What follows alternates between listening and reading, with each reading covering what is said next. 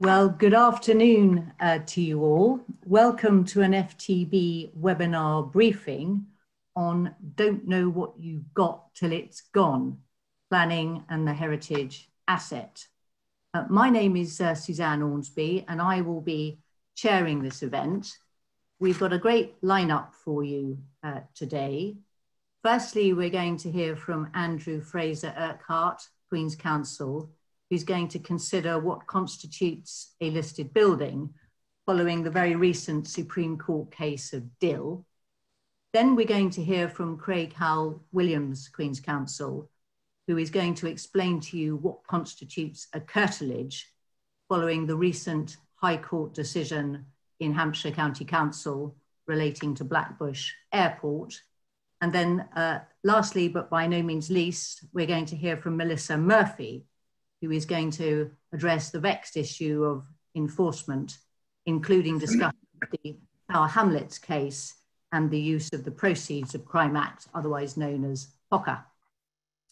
We hope that this is not going to take any longer than about an hour. Each presentation is going to be around 15 minutes. We hope that there will be some time for a Q&A session at the end. But if we don't have time to consider all your questions and you need further help, then please don't hesitate to get in touch with us in the normal way. But before I hand over to Andrew, I'd just like to say a little bit about him by way of introduction. Andrew is recognised as a leading silk in Chambers and Partners and is a counsel of choice as recognised in Planning Magazine. He has a wide-ranging practice in infrastructure, housing, CPO and local plans with a particular emphasis on heritage. And some of you may know that he was involved in the Arndale Properties case, which concerned the quashing of a conservation area designation for an improper purpose in order to thwart development. So with no more ado, I'm going to hand over to Andrew. Thank you very much, Andrew. Thank you, Suzanne. Good afternoon, everybody. Let's just get the slides on the screen for you.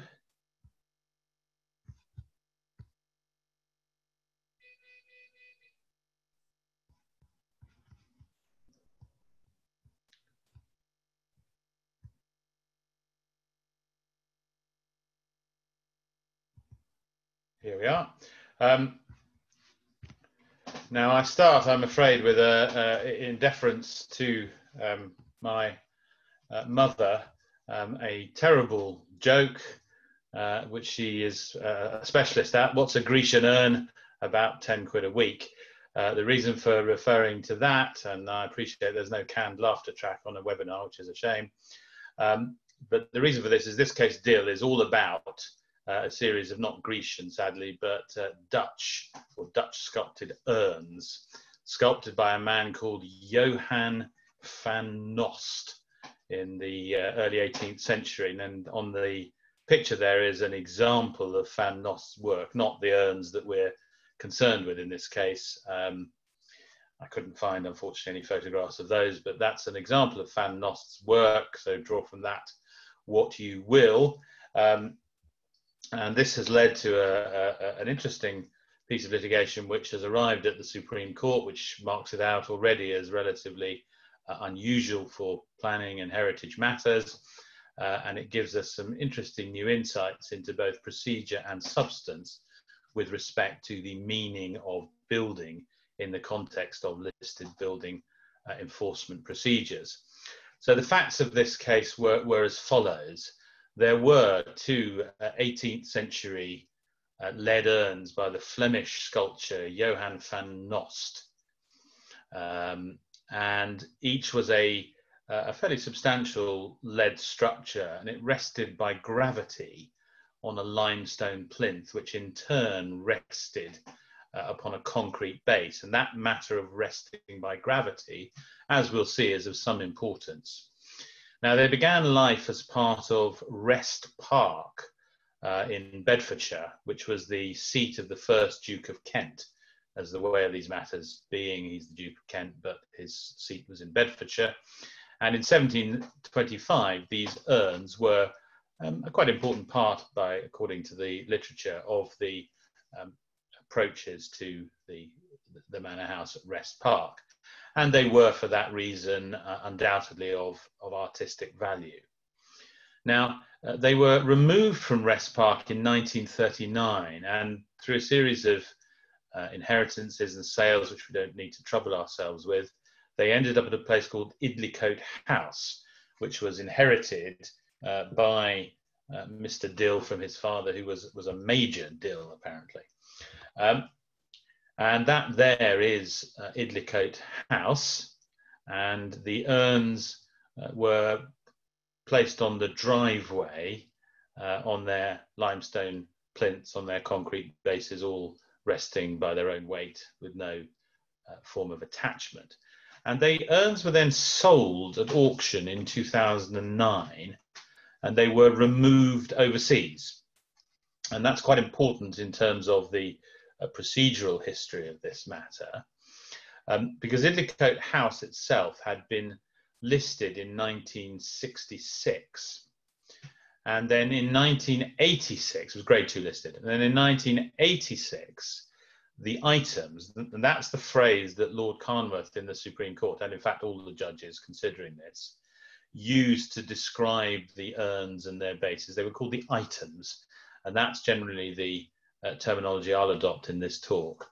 And they were added to the list in 1986.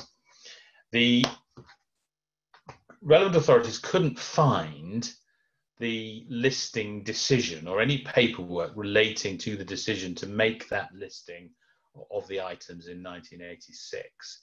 And they couldn't find any criteria by which it had been determined that they were to be regarded as a listed building, despite clearly not being a building in the ordinary common sense meaning of that term. What was pertinent was that no notice of the listing of the items, the urns, was ever sent to the owner. And also, when the sale was in progress, English Heritage were actually sent notice of the sale in advance. They weren't sent this in a formal way as part of the legal process. They were simply sent the auction brochure on the basis that they, English Heritage, might be prospective buyers for the items. And in fact, the items, English Heritage showed no interest, didn't respond, said nothing about anything at the time. The items were duly sold. They were sold for £55,000, so they were no small beer. And they were removed overseas. Now, the details of the items were, of course, of some importance in this case.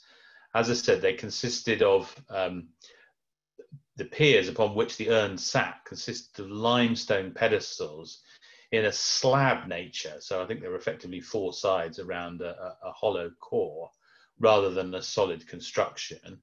And they then rested on concrete slabs, which were on the ground.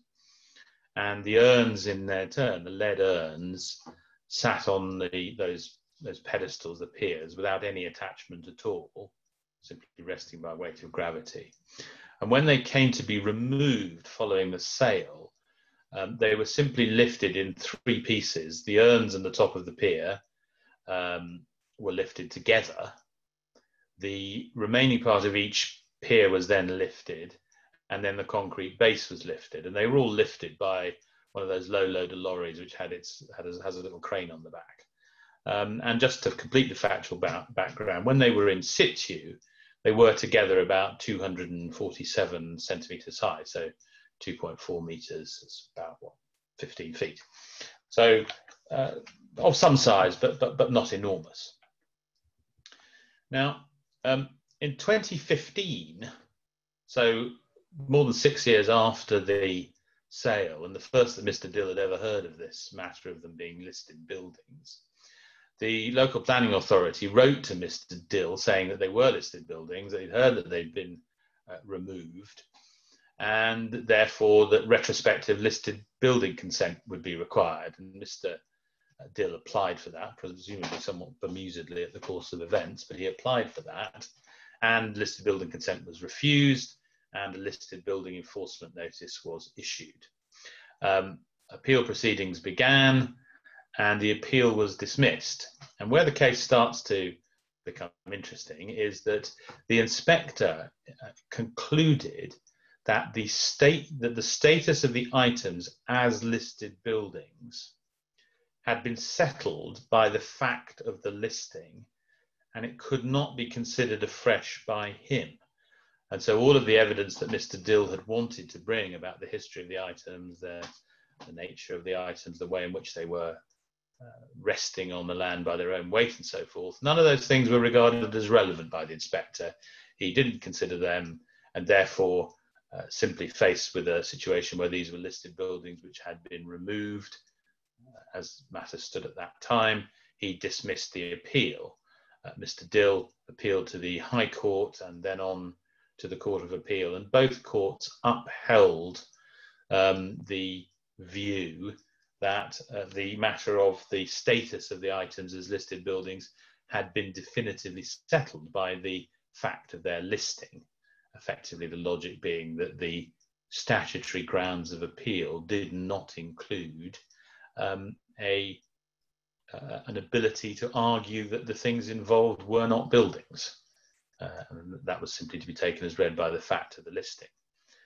And obviously at the time there would have been, had Mr. Dill known of matters, a right to bring judicial proceedings, but that would have been on the normal public law tests rather than necessarily on merits issues. And of course then the matter proceeds to the Supreme Court. Now the Supreme Court was presented with two agreed issues, but in reality sort of decided and gave guidance on three issues. The first was the procedural, but the important procedural issue of whether or not the inspector could consider the issue of whether the items, the urns, were in fact buildings at all. And therefore, if they're not buildings, they can't be listed buildings. And then if that was correct, if the inspector was able to consider that matter at the appellate stage, what were the criteria he was to apply in coming to that decision? It also considered, and this is why I say they decided three issues, although this wasn't explicitly identified for them as an issue. They considered what Lord Carmouth called the extended definition of listed building in section 1.5 of the 1990 Act, which I'll come to in just a moment. And that's the legislative framework. And so a listed building is a building included in a list. Now, both parts of that, as we'll see, are important. So a building included in a list, that's the, as it were, standard or narrow definition. And then what Lord Carnwath called the extended definition, which is an object or structure fixed to the building or within the curtilage of the building, which formed part of the land and has done so since before 1st July 1948. And it's important just to note here that this is not just a matter of being within the curtilage of a listed building. It's actually part of the definition of the listed building itself. With respect to the matter of a building itself, the definition of building itself, there is, as you'll know, no definition of that within the Listed Buildings Act, and instead the definition springs from the Town and Country Planning Act. So therefore, a building includes any structure or erection and any part of a building as so defined, but does not include plant or machinery comprised in a building. So again, a fairly well-known and standard definition, but taken from the main Planning Act. Then, of course, the remaining parts of the legislative framework are, I'm sure, well known to you. So there is the provision for listed building consent applications and appeals. The appeals, one of the grounds on appeal is a claim that the building is not of special interest, but pause to note there, it does not say that it's not a building. The fact that it's a building not of special interest presupposes within that statutory definition that it is a building. Then, of course, we have the enforcement notice and appeals process for listed buildings. Again, an enforcement notice appeal may include the claim that a building is not a special interest, but as I've said, that doesn't mean, on the statutory wording, that doesn't mean a claim that the thing is not a building at all. And then, of course, the Secretary of State may remove a building from the list if he concludes after the appellate process that it's not worthy of protection. But again, that's a different matter from the consideration ab initio of whether it is a building at all. So the first issue then was decided in Dill: can the status as a listed building be raised? Well, Lord Carnworth said that he was able to deal with that relatively shortly, which I suspect is judicial code for what on earth are the lower courts doing. Perhaps slightly unfairly, but that seems to be the way he regarded it. And the matter, he said, was squarely based upon the individual's fair opportunity to challenge legal measures taken against them, relying on the, I mean, it's a fairly obvious principle anyway, but enshrined in case law, most notably in the Boddington case in the House of Lords in 1999. Now, that was regarded as an overriding principle. The Secretary of State argued that the ability to judicially review the listing decision at the time it's made was sufficient protection. And in support of that argument, the Secretary of State relied upon the case of Wicks in another House of Lords case, 1998, which held that with respect to a planning enforcement notice, within that context, when you looked at the range of matters that could be raised, the statutory scheme had to be considered. And similarly, in this case, it was argued by the Secretary of State, the statutory scheme, which provided certain grounds of appeal, meant that you had to regard the ability to do judicial review of the decision to list a building as what Parliament had intended to be the appropriate protection with respect to that matter. That was the way it was put by the Secretary of State. However, Lord Carnworth didn't have any of that.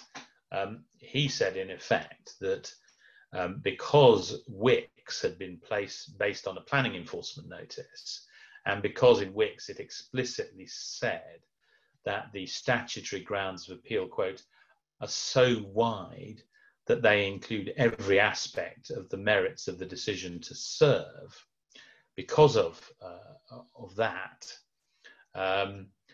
that was such a wide definition that in effect, it helped the argument of Mr. Dill rather than the Secretary of State, because what Wicks was saying was that the only limitation that there is in dealing with a planning enforcement notice is with respect to the matter of judicially reviewing the expediency of issuing the notice. And that's a tiny residual matter. And with respect to listed buildings, you've got a much more, in a sense, restrictive statutory regime, which doesn't allow you, on the face of it, to raise the matter of whether or not the items were a building at all. Now, because the Wicks protection was meant to be so wide, the courts had intended that there be a wide protection and a wide ability to raise matters in defence of your position, effectively, when you were faced with legal measures. The court said, Carnworth said, that actually helped Mr. Dill, and the fact that there wasn't clear statutory wording meant that in the Building Act's grounds of appeal meant that the principle in Wicks that you had a wide range of appeal that could include every aspect of the merits of the decision. That gave support to the notion that you should be entitled to raise this fundamental matter of whether or not the thing was a building at all. And similarly, he drew attention to the fact that the definition of listed building, the statutory definition of listed building, includes two matters. First of all, the inclusion on the list, but also the fact of being a building. And he thought it was nonsensical to say that you couldn't challenge a fundamental limb of the statutory definition when you're defending yourself from proceedings, from legal measures based upon that definition. And so he said, in the absence of an explicit statutory exclusion, which there wasn't one, there was no reason not to be able to argue that it wasn't a building. So the appeal was allowed on that first issue. So therefore you can raise the fundamental issue, is it a building? foursquare within a listed building enforcement appeal or listed building notice appeal. Then he moved on to talk about the extended definition. He spent quite some time in the judgment referring to the wide range of items which might be listed, contained within this extended definition. And in particular, he referred to the specific guidance note which Historic England had produced on garden and park structures. But he also noticed that both that and other guidance that was abroad was not very clear as to the criteria for the decision to conclude that something was to be considered as a building, and that there was an inaccurate conflation often of the extended definition and the definition of curtilage listed buildings, and that where you had to focus specifically on the issue of whether something was a listed building, there was a dearth of clear guidance. And looking at the extended definition, he made the important point that the extended definition doesn't result in the object becoming a building in its own right. It's simply treated as part of the building to which it's attached or in whose curtilage it stands. That distinction, as I said, was blurred in official publications. Now, when you look at this matter of affixment for the purposes of being part of the curtilage extended definition, the authorities based on the law of real property concerning fixtures to the land became relevant, and reviewing those authorities, Carnwath noted that some non-attached objects could in fact be considered to be fixed if they're an essential part of the design of the house and grounds. And so particularly referred to a case called Berkeley, where the matters in issue were a statue and sundial in the gardens, and pointed at the tests of the method and degree of annexation, which is fairly obvious, is it fixed the land, and the object and purpose of the annexation. So, for example, where in the Berkeley case, the statue had been as a central point of the design of the garden, the design of the garden, the grounds had all been based around this statue. And therefore, in that context, although it wasn't physically attached to the land, it was still regarded as sufficiently an important part of the piece of real property that it was taken to be fixed for the land and therefore within the extended definition. Now, in this case, in the Dill case, it's the complete opposite. The statues were that the urns are actually brought in from somewhere else. They'd lived for most of their life at Rest Park and had only been brought to this land sometime in the 1950s. Therefore, they couldn't ever have been part of the central design of the house and garden. Therefore, given that they weren't fixed to the land either, they were certainly not within the extended definition. So then he came on finally to the proper test for whether or not this was to be regarded as a building, and he effectively adopted the Skerritt's test, the normal test in planning law as to whether something is a building. He went through the authorities looking at the Cardiff case, which is a rating case which has started this whole matter of how you define a building. Again, you'll know the case of Barvis, which was a mobile crane on a small piece of railway line, was held to be a building, and the Skerritt's case, which was a marquee erected for the season in the hotel grounds, also found to be a building. And Carnwath concluded that there was no reason not to use the Skerritt's test for whether an object is a building. So just really to recap on where we stand with the Skerritt's threefold test. First of all, the issue is of size, and that allows some particular reference to whether or not the item, the thing, would ordinarily be brought to the site in an assembled form, which militates against it being a building, or whether it's so big that it would be brought in component parts and assembled on the land. For example, the crane in Barvis was assembled on the land. And so therefore that's one of the factors, but not all, which goes into the consideration of the issues of size. Again, the degree of permanence. In Skerritt, a 5-month summer season out of the year was enough for it to be permanent enough to be a building. Similarly, in Barvis, where a crane was brought on for the duration of a contract, which wasn't actually certain, then again, that was regarded as being sufficiently permanent to be a building. And then the degree of physical attachment, obviously, the greater that is, then the more likely it is to be a building. And spikes in the ground to hold down the marquee were sufficient as part of the overall factual matrix for it to be concluded that that was a building. There's some degree of movement permitted, i.e. the mobile crane in Barvis moved up and down its little piece of railway line, temporary railway line. And so even though it moved a bit, obviously the crane had moved, it was still regarded as permanent enough, in combination with its size and degree of attachment, to constitute a building for the purposes of planning and now for the purposes of listed building considerations. And finally, there's reference, particularly in Barvis, to policy objectives. And when looking at matters such as size and permanence, that obviously relates to a matter of impact on amenity. And it's not the purpose of the legislation that large things on the land should escape by sort of technicalities in some ways from being considered as buildings and thus within the control of local planning authorities and the scope of planning law. So that's the threefold test endorsed by Carnworth. That's the heart of now of what one has to look at when considering whether something is a building for listed building purposes. Just in this case, it was poor old Mr. Dill having had 5 years of litigation to find out whether these wretched things were buildings or not. And having won this appeal, the matter was nevertheless remitted for rehearing. Lord Carnworth very sympathetic with Mr. Dill's position, but did point out that there were factors pulling in both directions in this particular case, but he wasn't going to decide it. But there was a strong suggestion, given that the things had been gone for 6 years overseas, very difficult to get them back. It's a strong suggestion from Lord Carnworth that it wasn't expedient in all the circumstances to pursue this case.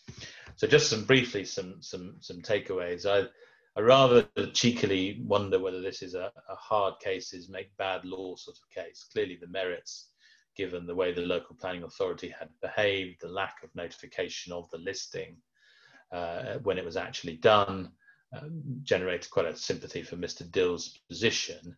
But the way in which Lord Carnworth, to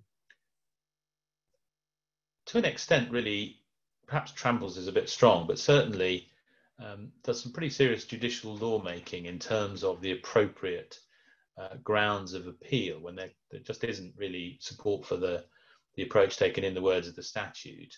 That's quite a wide-ranging change, in my opinion, and clearly that's going to be an approach that's adopted, or at least argued for. Whether it will be adopted is another matter, but certainly argued for in other circumstances. Is it going to lead this formulation of that essential fairness? Is it going to lead to a broadening of matters in other contexts, not just in the listed building context, but in other contexts where matters want to be raised which are not strictly within grounds of appeal? We'll see. Again, I'm saying rather cheekily, perhaps, hard cases, bad law. Clearly this was a pretty egregious case in many ways in terms of Mr. Dill's position. Whether it represents bad law to say that you should fairly be able to raise all matters, well, that's a matter of opinion. But it will be interesting to see how it sits in circumstances where there are statutory grounds of appeal and so forth. There was a strong note in the judgment, it runs really right through the whole test of it, about heritage authorities clarifying guidance and criteria on this matter, and now with very clear guidance on the principle to apply the Skerritt's threefold test, and a clear recognition that it's a very fact-based exercise. One point just to speculate on that is that the line of authority that Skerritt's derives from, and in particular the Barvis case, does include suggestions that policy considerations may come into this. Now, is that going to persuade authorities, heritage authorities, that if something is worthy of protection, that the definition of building might be stretched a bit in order to bring it within the listed buildings legislation? And would the courts find that acceptable, given the policy strain or thread that there undoubtedly is in the Cardiff, Barvis, Skerritts authorities. We'll have to see. But it's an interesting case. It clarifies procedurally one thing, I think, and puts the matter very much as a fact-based exercise based on criteria which, now we know they apply to listed buildings, we're all pretty familiar with. So that's the deal case for you. Suzanne, I'll pass back and contribute to questions in due course.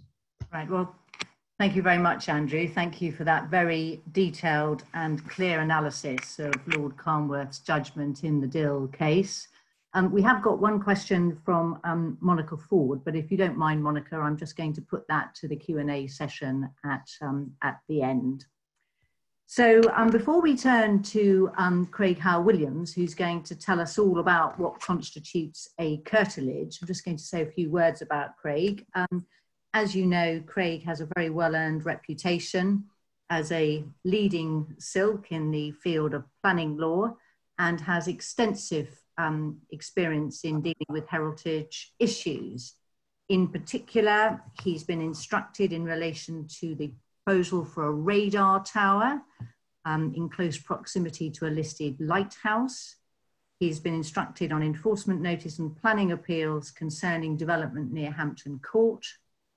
He's concerned with a large mosque proposal in a conservation area in Camberley, and also engaged in relation to proposed alterations to a Grade 2 starred building in Savile Row. No doubt that's where you get your suits, Craig. He is currently awaiting a decision by the Secretary of State in relation to a tall building proposal in Woolwich, which affects the settings of Grade 1 listed Royal Brass Foundry, the Grade 2 starred listed barracks, Arsenal Conservation Area. So with no more ado, I will hand over to Craig. Thank you very much.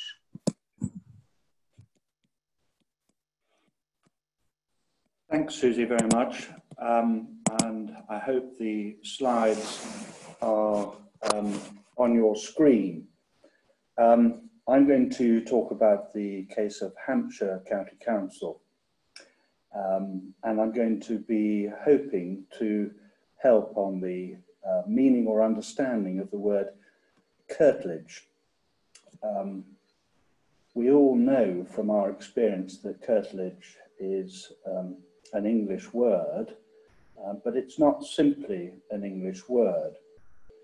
The Oxford English Dictionary describes it, as I've said on the second bullet point, as a small court, a yard, garth, or piece of ground attached to a dwelling house.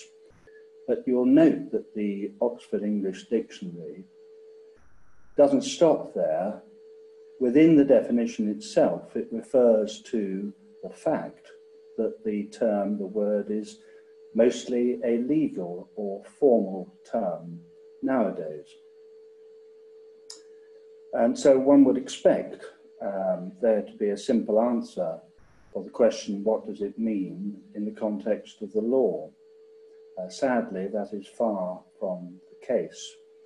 In the Skerritts case to which Andrew referred, Robert Walker, Lord Justice Robert Walker, as he was then, said that he respectfully doubted whether the expression curtilage can usefully be called a term of art. The phrase describes an expression which is used by persons skilled in some particular profession, art or science, and which the practitioners clearly understand, even if the uninitiated do not. So he said that the case he was dealing with demonstrated that not even lawyers can have a precise idea of what curtilage means, except that it means it should be applied as a question of fact and degree. So it's with some trepidation that I seek to, with reference to the Hampshire case, throw some light onto the question of the understanding of the word curtilage. The Hampshire case does not, in fact, relate to a listed building, but that doesn't mean to say it's not relevant. It is relevant because it considers the meaning of curtilage by reference to a number of statutory provisions and, importantly, the Listed Building Act 1990.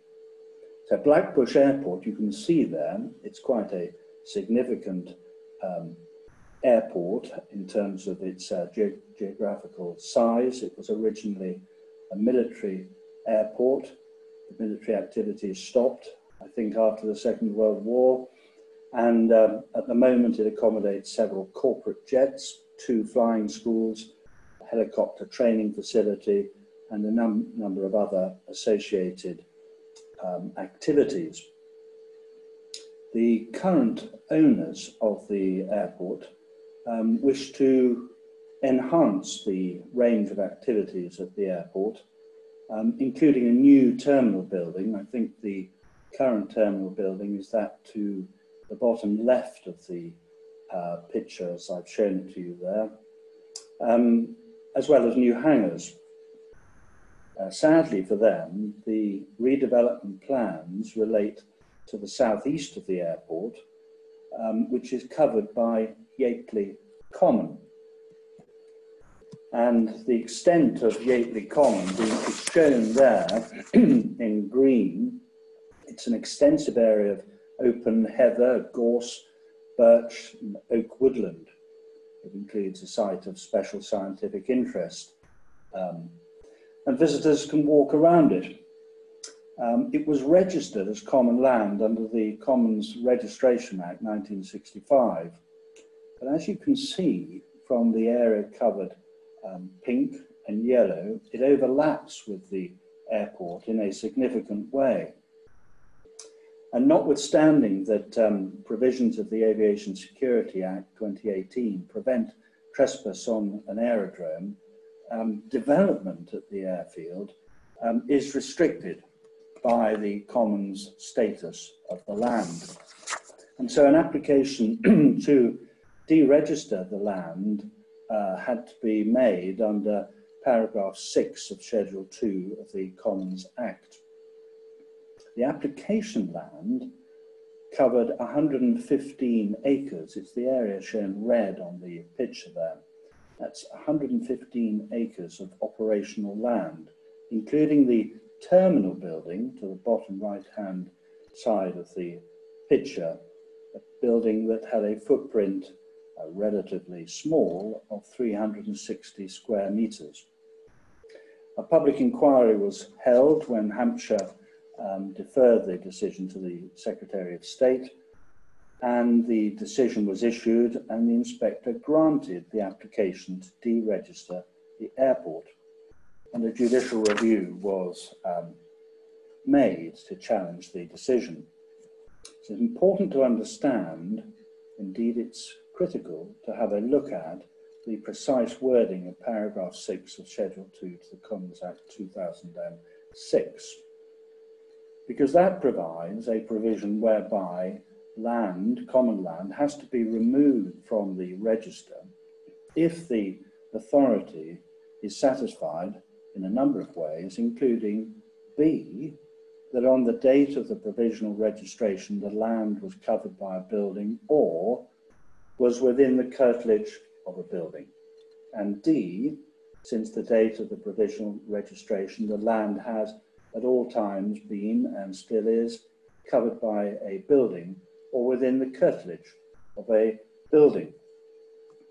And as the judge in this case, Mr. Justice Holgate, noted, the statute establishes a challenging requirement for deregistration.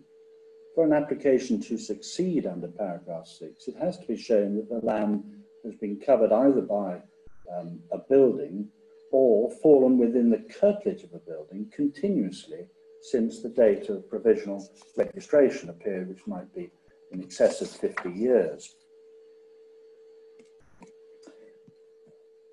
I turn to the inspector's decision.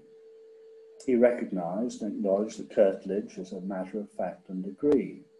The inspector applied the 3 Stevenson factors from the Calderdays case, to which I'll return. But his conclusion is important and has to be read carefully. What he said was that taking all of those factors into account, he found that the operational area of the airport was and is associated with the terminal building to such an extent that the operational area was and is part and parcel with the building and an integral part of the same unit, that it forms one enclosure with the building and serves the purposes of the building in some necessary or reasonably useful way. Now, so far as the arguments in court were concerned, Mr. Justice Holgate identified the central issue as follows: whether the inspector erred in law in deciding that the whole of the operational land of the airport fell within the curtilage of a building, namely the terminal building, and at all material times. A number of arguments were deployed. Hampshire, the main challenger, argued that the inspector had misunderstood the concept of ancillariness and had failed to apply what was said to be the largeness test from the Skerritts case. The Open Space Society argued for a strict approach based upon conveyancing law. The Secretary of State and the airport operators, BAL, argued for a neutral approach to interpretation. And BAL also argued this. They said that the inspector was correct in posing this question: is the land and building associated in such a way that they comprise part and parcel of the same entity, a single unit, or an integral whole?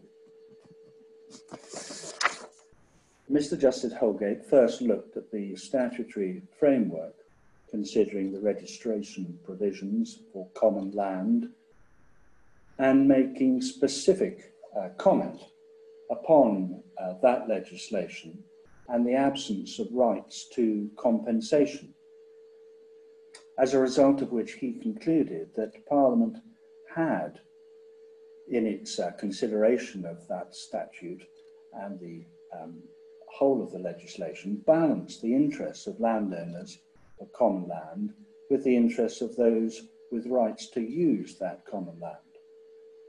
As a result of making that comment, the judge decided that the argument deployed by the Open Space Society, that Section 3 of the Human Rights Act requires a restrictive or narrow interpretation in order to accord with Article 1 of the First Protocol, should be rejected. Likewise, the argument that curtilage should be interpreted narrowly on the basis that legislation has a dispropriety effect was also rejected. But importantly, bearing in mind our focus for listed building legislation, Mr. Justice Holgate noted that the authorities, which he then sought to go through, state that the use of curtilage is sensitive to language used by Parliament, the context and purpose of the legislation. And so the wording in paragraph 6, the curtilage of a building, was of critical importance. So he then went to a number of places in order to support his reasoning. First, he looked at landlord and tenant cases. All of this, they all refer to the concept and word curtilage. The first being Methuen Campbell against Walters, a Court of Appeal case relating to a lease demising a dwelling together with a garden and a paddock. And it was held in that case that the paddock, the rough paddock, was not an appurtenance of the house and therefore not within the curtilage of it. In the course of that case, Lord Justice Buckley said this: that for one corporeal hereditament to fall within the curtilage of another, the former must be so intimately associated with the latter as to lead to the conclusion that the former, in truth, forms part and parcel of the latter. Now, Mr. Justice Holgate said this in relation to that case: Lord Justice Buckley did not decide that an area of land is within the curtilage of a building if it is associated with a building in such a way that the land and building comprise part and parcel of the same entity, a single unit, or an integral whole. Instead, he said, Mr. Justice Holgate, the issue is whether an area of land is so intimately associated with a building that that land forms part and parcel of the building. He said that would be consistent with the ordinary English meaning of curtilage and appurtenance as explained in the dictionaries. In other words, he said that the question that the inspector should have asked was whether the application land was so intimately associated with the terminal building as to form part and parcel of that building, not whether the application land and the terminal building together formed part and parcel of the same entity. He turned to the case of Dyer relating to the Housing Act, giving local authority tenants a right to buy their home, except in circumstances where the house lay within the curtilage of a building held mainly for non-residential purposes. And the Court of Appeal in that case held that the house didn't fall within the curtilage of any of the college's buildings, and so was not excluded from the right to buy provisions.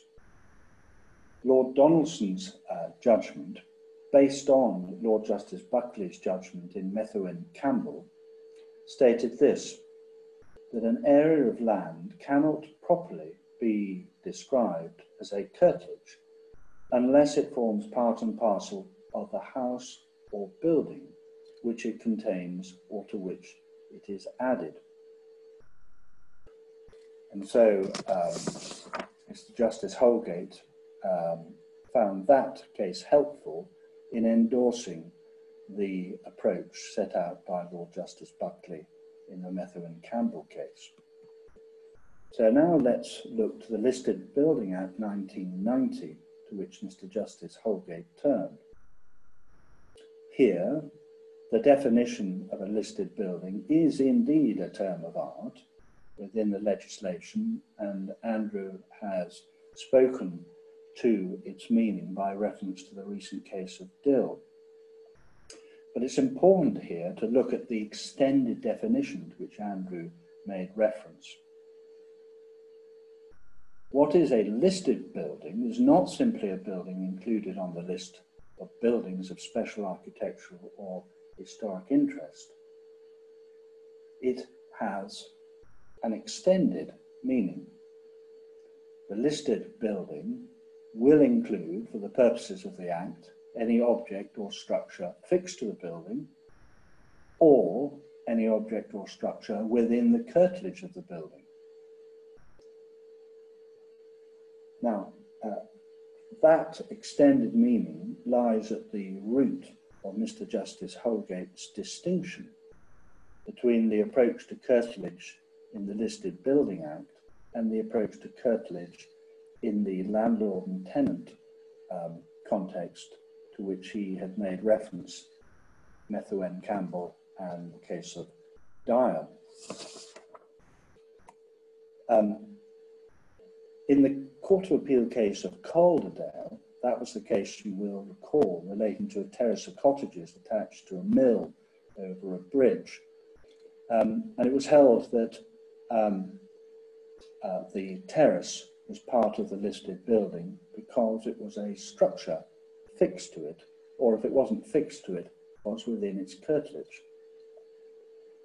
Now, in passing, I note that the House of Lords in the Debenhams case was critical of the wide reasoning in the Calderdale case, and indeed said that the decision was nonetheless correct on the basis that structures must be ancillary to the listed building in order to qualify under the limbs of A and B under Section 5. That's not to say that there's a legal requirement for land to be ancillary to a building in order to inform the curtilage. Ancillariness with respect to that question may be taken into account as a relevant factor. Now, when Calderdale was referred to by Mr. Justice Holgate, it's important to note that he gave his blessing, as it were, to Lord Justice Stevenson's 3 factors for the approach to take to the question of curtilage in a given case. First, the physical layout of the building and structure. Secondly, their ownership, past and present. And thirdly, their use and function, past and present.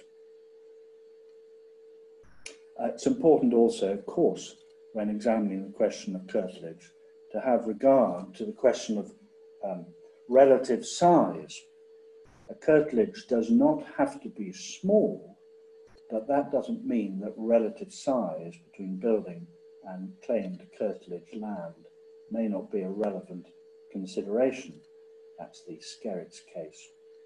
The curtilage doesn't have to be ancillary as a matter of law, but that doesn't mean that ancillariness to the building may not be a relevant consideration.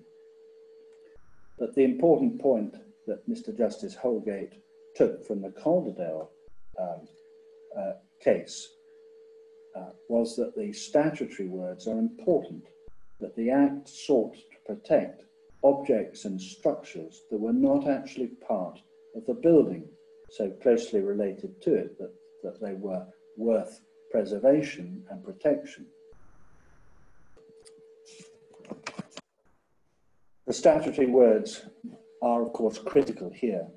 The listed building protects the building itself together with the objects and structures, even though they're not actually part of the building, but they are so closely related to it that they're worth preserving.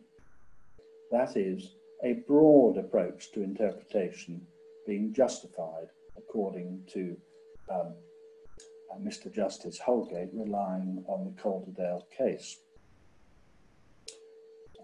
One has to dig a little bit deeper to properly understand Mr. Justice Holgate's interpretation of the judgment of Lord Justice Stevenson in the Calderdale case. In the High Court, Mr. Justice Skinner had said this: "I have to ask whether the buildings within the alleged curtilage form a single residential or industrial unit, and whether the mill and the terrace form part of an integral whole." So Mr. Justice Holgate said this, looking at Mr. Justice Skinner's judgment and the question he posed, and concluding that the Court of Appeal gave its blessing to that question. There's no disguising the fact that the single unit or integral whole approach of Mr. Justice Skinner, for the purposes of listed building control, apparently endorsed on appeal, is very different from that of Lord Justice Buckley in the Methuen Campbell case, and of the Court of Appeal in Dyer.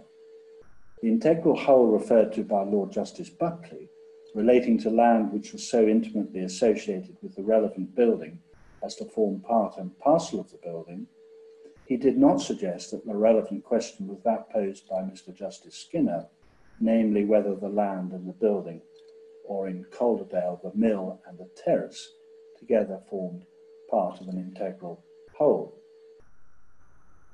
Mr. Justice Holgate therefore concluded that the inspector had erred in applying the broad approach to the meaning of curtilage, which couldn't be justified by reference to the statute or case law.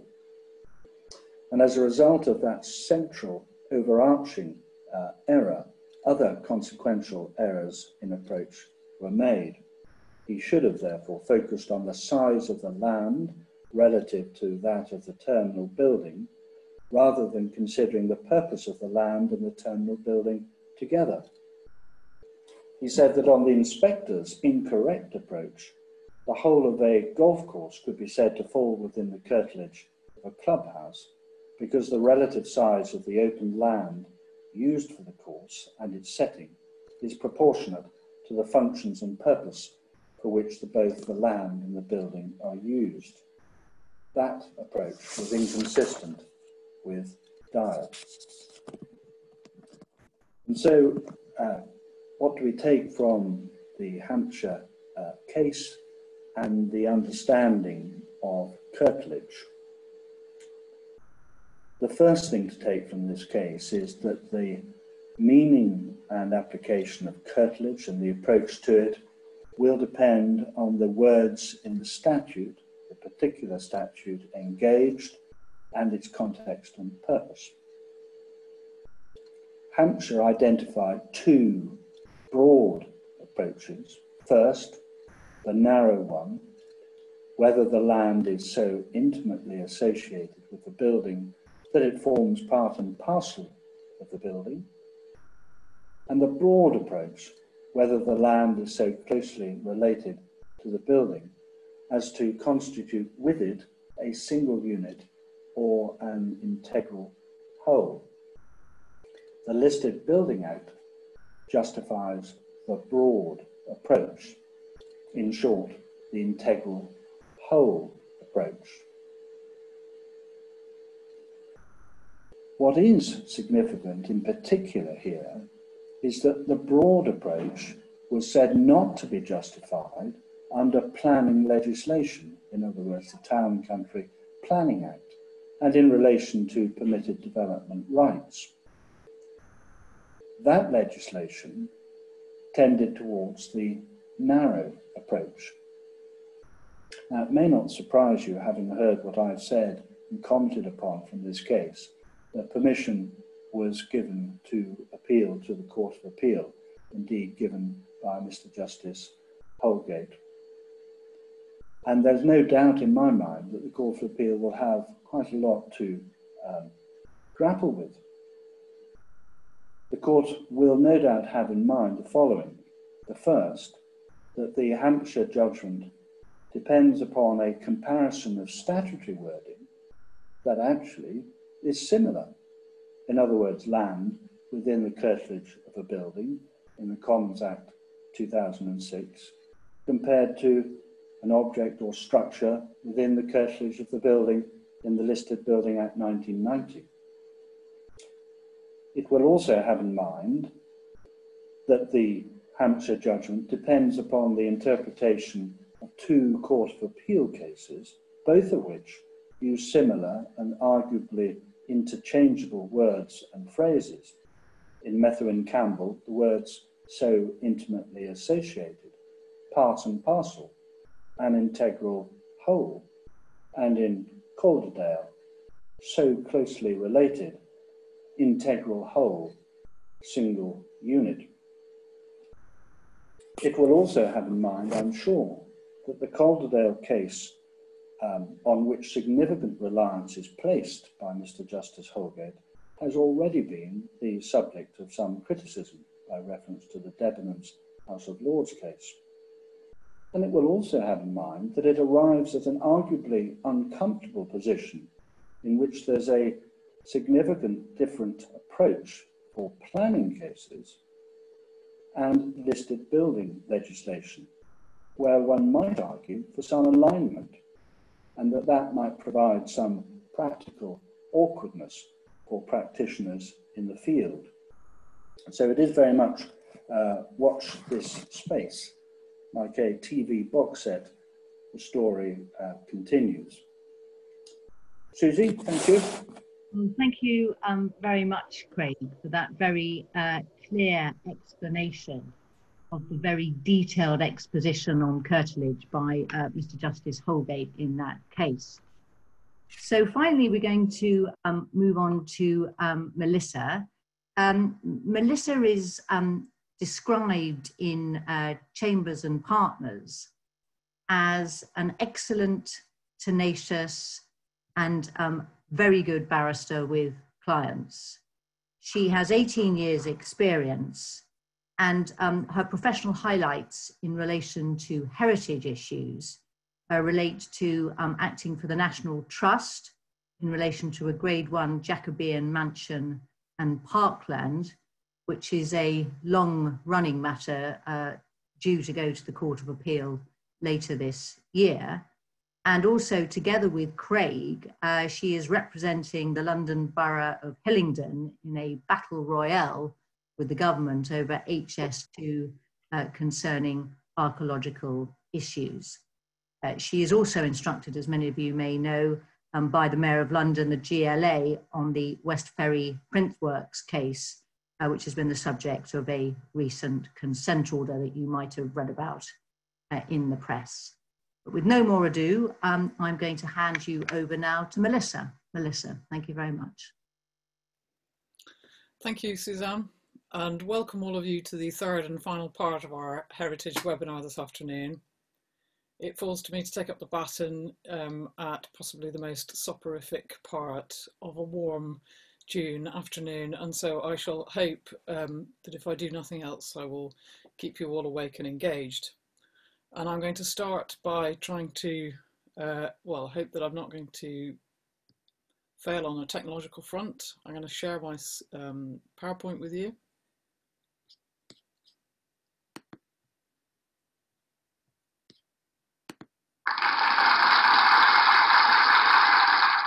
Oh, you're too kind.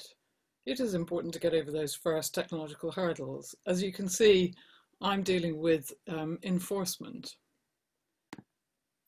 My part has two separate aspects, two separate sections. As you can see, we're going to look at two cases first, Tower Hamlets and Spitfire, and then turn to the two prosecutions on the Proceeds of Crime Act, looking in particular at the Oddawali example, which is a recent case in the planning context.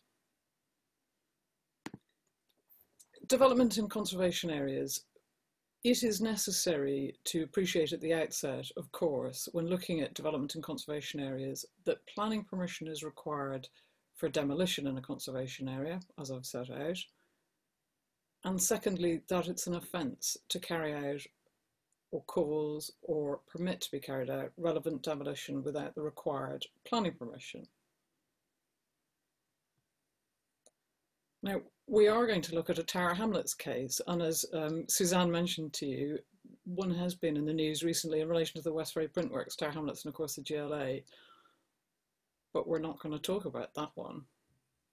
I know, it is a disappointment, but on the other hand, we're going to talk about this one, which is an enforcement case and so therefore relevant to my subject area. So important to get feedback in these webinars, I've felt.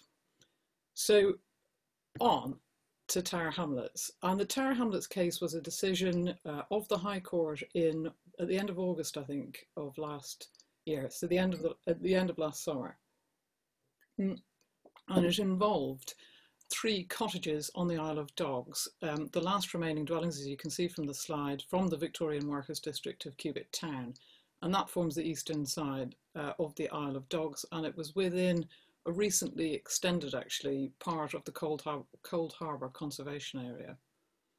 Now, these 3 buildings were demolished without planning permission. There wasn't, in fact, a prosecution. As I understand it, there was a dispute in relation to ownership. The enforcement notices which were issued subsequently required rebuilding. They required, in fact, the provision of facsimile buildings. Ground A appeals were brought. Ground A, obviously, the planning permission should be granted for the development of the subject to the notice. Now, the inspector found that less than substantial harm arose from the demolition. It was argued in support of the grant of planning permission that there were public benefits of the proposal. Now, bear in mind that the proposal demolition alone, it was in effect a retrospective application for planning permission for the demolition. It was said that the benefits included a public benefit flowing from demolition, i.e. the redevelopment of the site, although the only evidence was of a scheme called the Turner scheme prepared by architects, and that was a suggestion of the kind of scheme that can and should come forward for that site. So a redevelopment which was a prospect only. On that basis, the appeal was allowed, the notices were quashed, and planning permission for demolition only was granted. You're right, madam, that does require a further look. Well, what was said in the decision letter? The inspector said that as there was no current planning application for replacement development, the benefits were speculative, but it was highly likely a suitable proposal could be found. There was a subsequent challenge. The court found that the inspector had been entitled to take into account likely future benefits, bearing in mind the particular circumstances of that case. Essentially, the prospect only of redevelopment, not redetermination, redevelopment was a material consideration, and the fact that it wasn't a certainty simply affected the weight that was afforded to it. Now, my impression last summer was that it did in fact raise a few eyebrows, this case. On the particular facts of the case, the conclusion may well have been justified. But of course, there is a general consensus that it is contrary to public policy to be able to get retrospective planning permission for demolition only in a conservation area with no scheme for replacement. We turn then to the later case, Spitfire Bespoke Homes Limited and the Secretary of State. Now that was decided at the end of April, just gone, so several weeks ago. As you can see from the slide, there was an attempt in that case to have the decision letter quashed on the basis that the inspector ought to have followed an approach said to be taken from Bohm. Now, the approach was as had been described, it was said, in the judgment of Mrs. Justice Leven, that when considering the impact of the proposal on the conservation area under Section 72, it's the impact of the entire proposal which is in issue. In other words, the decision maker must consider not merely the removal of the building which made the positive contribution, but also the impact on the conservation area of the building which replaced it. She must then make a judgment on the overall impact on the conservation area of the entire proposal before her. So that was said to be the approach, and that founded the criticism which we're just going to come and see in a moment as we looked at the facts. Now, Spitfire, the case concerned Huntley Lodge in Leamington Spa Conservation Area, and the Huntley Lodge was said to have both positive effects, positive aspects to it, and also detracting elements to it in terms of the way in which it affected the conservation area as a whole. The Spitfire inspector treated the loss of the positive attributes of the building as harmful, and as that was less than substantial harm to a heritage asset, it was a factor which he weighed heavily in the balance. The inspector also made some detailed design criticisms. The proposed buildings would appear tall and bulky. They didn't follow one of the prevailing design characteristics. The dormer windows were said to be likely to detract from the current sense of space between the buildings. So, looked at the loss of the existing building as a harm and made detailed design criticisms of the replacement scheme. The claimant's approach, in a nutshell, was that the inspector had approached the decision. The claimant's claim was that he'd said that the harmful loss of the positive attributes of the building plus the harm of compression. The court rejected the claimant's criticisms, and what it said was an overly prescriptive approach, and found that the inspector had in fact reached an overall judgment about the effect on the conservation area. But it was clear that the positive attributes of the existing building, which would be lost, counted against the grant of planning permission. So what's the link between these two cases, the Tower Hamlets case and the Spitfire case?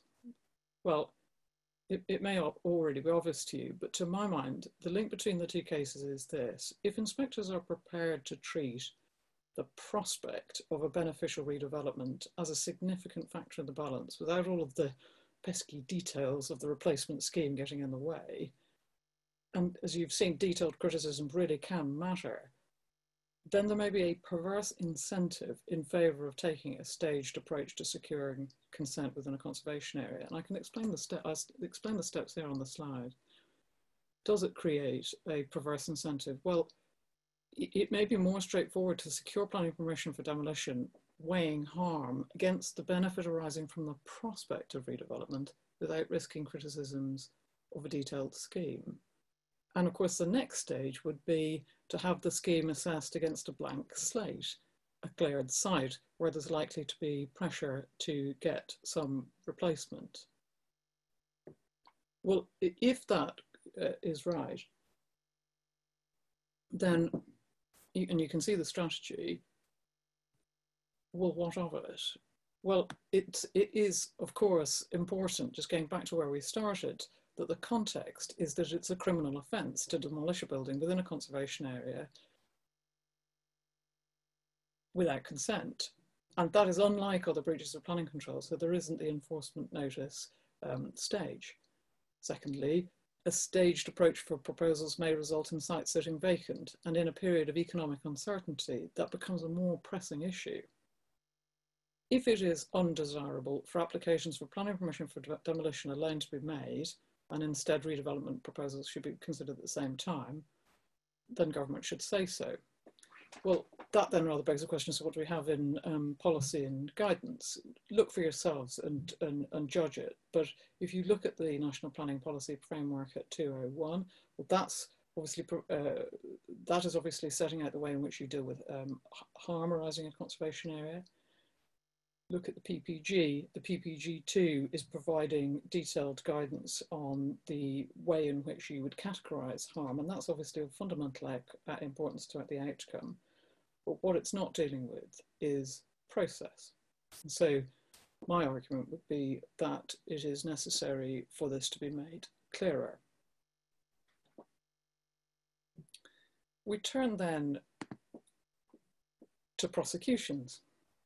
And you may have seen, published only in the last couple of weeks, the RTPI handbook, which was published, I think, with funding from MHCLG. It seems to me that it's a useful guide, particularly for those who are new to this area. And the notes that I've put on the slide there, they're from the handbook itself, lest you think I'm being sniffy about its content. I'm not. It says it's not legal advice. It says it's not a substitute for in-depth research, but it does provide a good overview of the area. So within then prosecutions, we're looking at the Proceeds of Crime Act.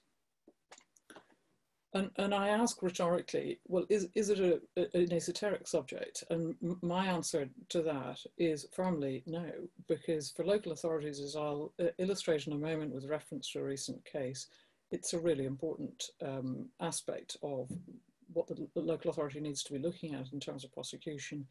And for those who are advising a developers responsible for heritage assets, it's necessary to appreciate really quite the gravity of the risks arising from offences in this area. And the case to illustrate those points is Owadali. And Owadali was a case decided in the Court of Appeal Criminal Division in February just gone. Planning case, prosecution by Southwark, 3 offences, as you can see, of breaches of enforcement notice contrary to section 179. And the breach of planning control, as I've identified on the slide, was the conversion of a single building to 8 flats.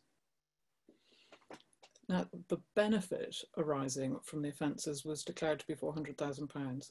Benefit is an important concept within the Proceeds of Crime Act. It's a gross benefit, as I show you on the slide in a few moments.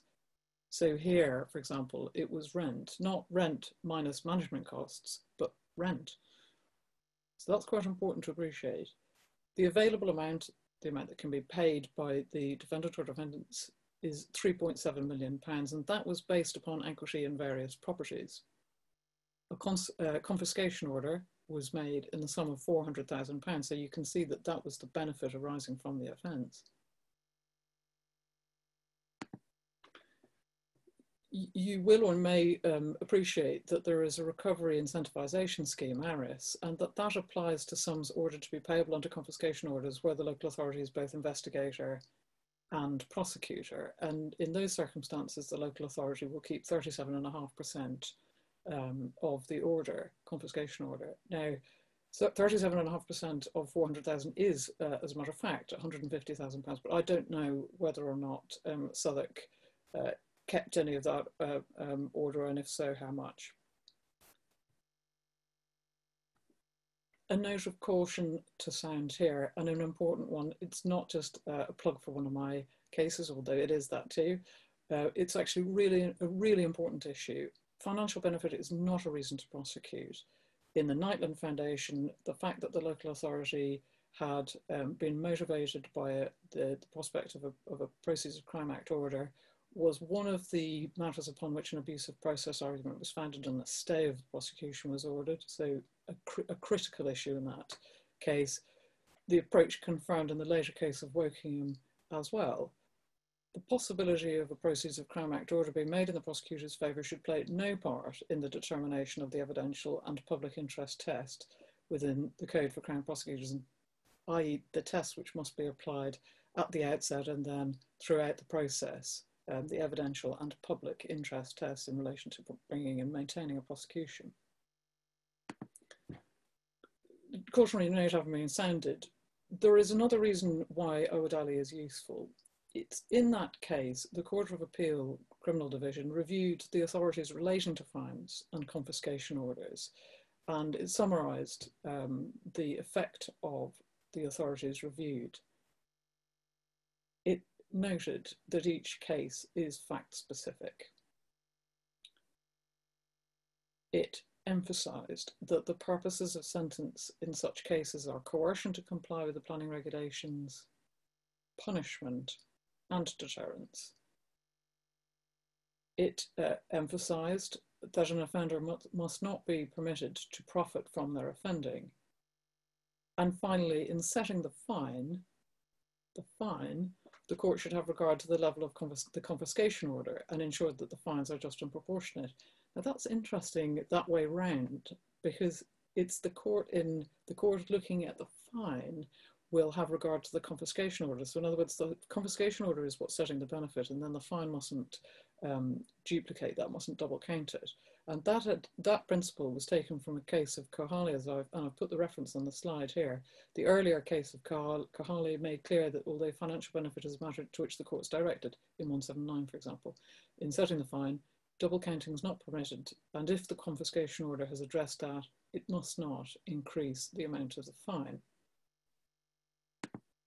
So it is just worth comparing fines and Proceeds of Crime Act confiscation orders. As those of you who have been involved on either side will know that there are no formal sentencing guidelines in place. When one looks at previous cases, they're highly fact sensitive. And the outcome, of course, is that fine levels vary considerably from case to case. Confiscation orders, on the other hand, the quantum of the confiscation order is calculated by reference to gross benefit, as I mentioned a few moments ago. There's a fairly recent case on that, but that's confirming some earlier case law. That's Evangelou, a gross benefit, so expenses not deducted from that. And rather than have an ad hoc process, which sometimes happens particularly in the Magistrates' Court in relation to the defendant's means, for Proceeds of Crime Act confiscation orders, there's a formal statutory process for the assessment of the available amount, i.e. how much can be paid. And as you've seen, there's some retention by local authorities. So it seemed to me that in a straightened economic climate, and in circumstances in which a heritage asset can't be made pay for itself and yet still requires funding to be looked after, heritage enforcement may become an increasingly important issue. And of course, if that is right, then so too all of these detailed aspects, including its prosecution and the Proceeds of Crime Act and so on. So with all that in mind, I'm going to pass back to Suzanne.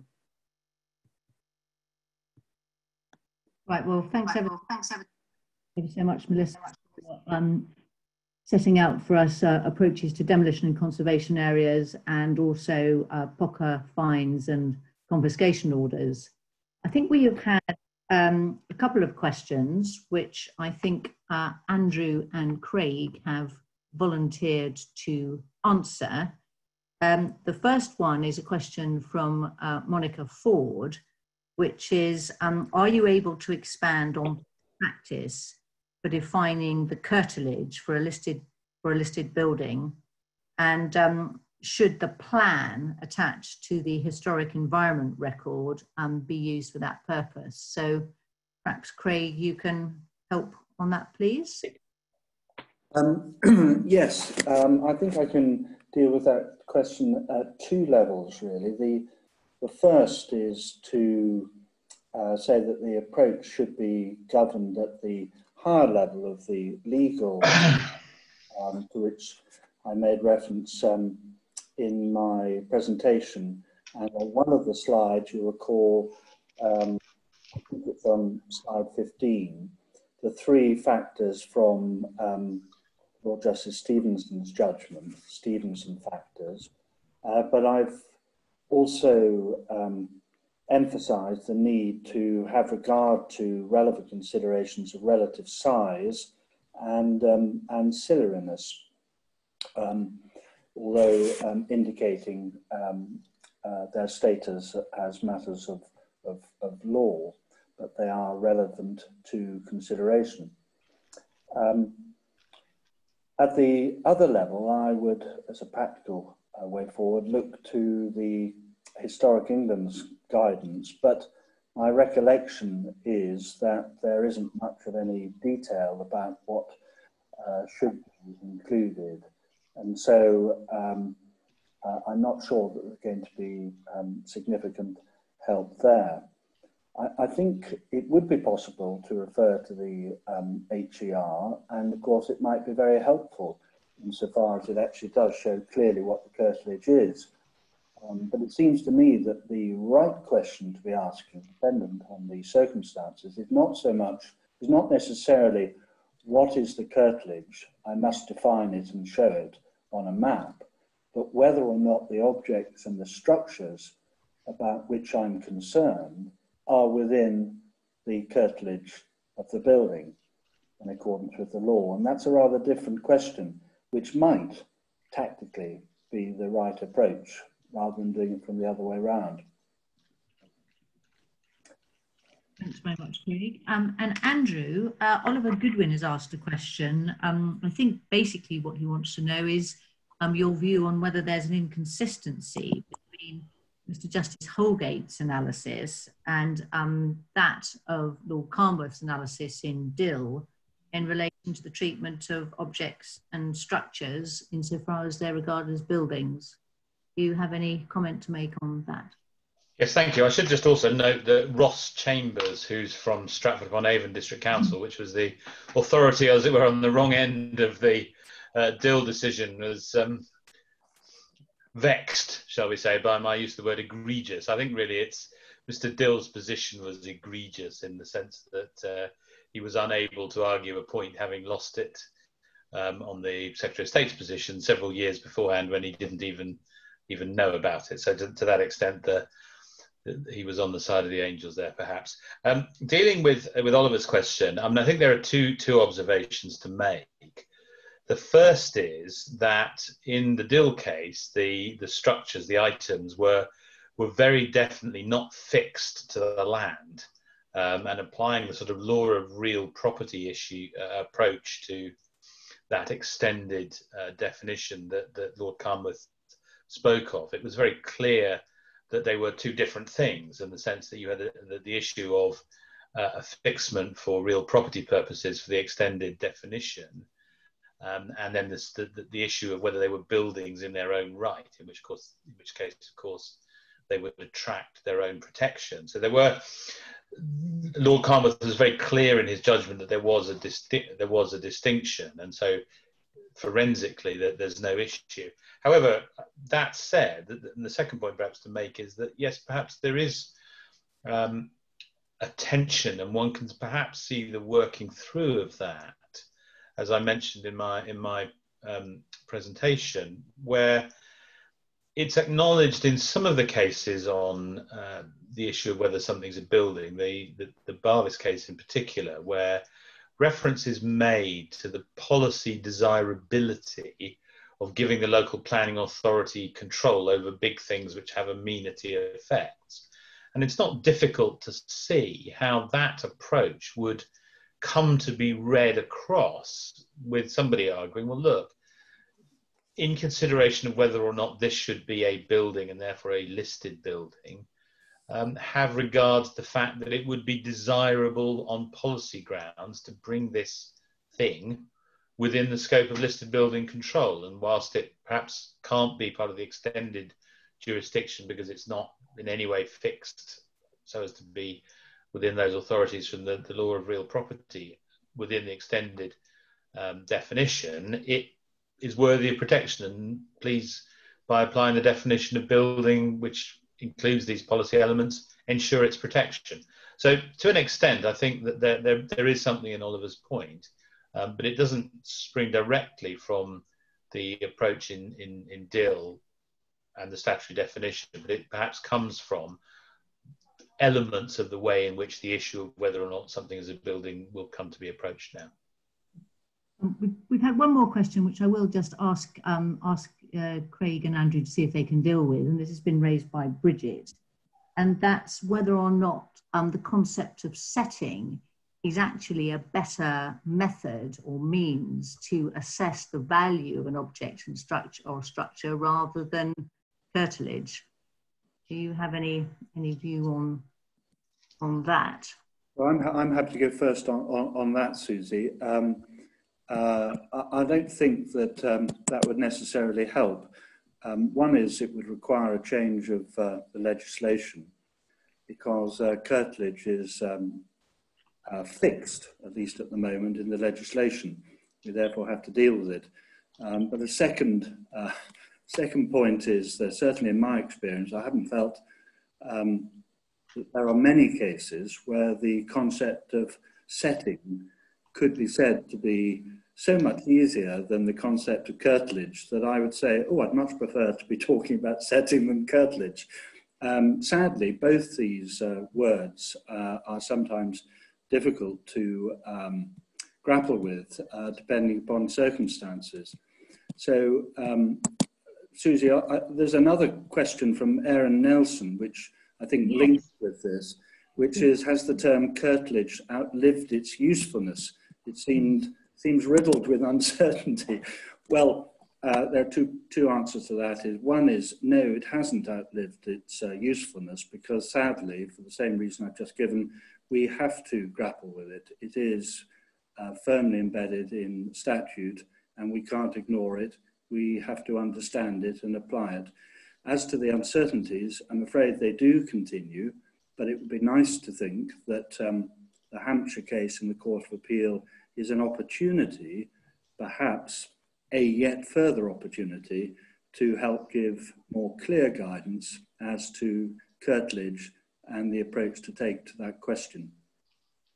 Yes, I'm so sorry to interrupt. I'd rather regarded Aaron's question as a bit more of a rhetorical stroke philosophical question as to whether or not the concept of curtilage was no longer useful. And I was actually going to propose that we end on that philosophical question for people to ponder as they see appropriate, and to thank you three for such excellent presentations, and to thank everybody else for listening to them.